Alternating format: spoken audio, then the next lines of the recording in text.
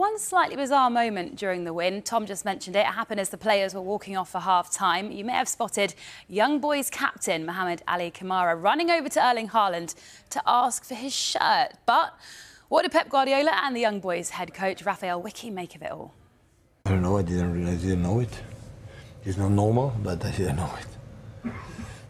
Does it bother you? No. As much we win 3-0 now. It just seems a strange thing to do, though, midway through a game. Yeah, but it happened, so I don't know. I don't know the reason why it happened, so, but it's not a big subject for me right now. I didn't see that. That's news for me.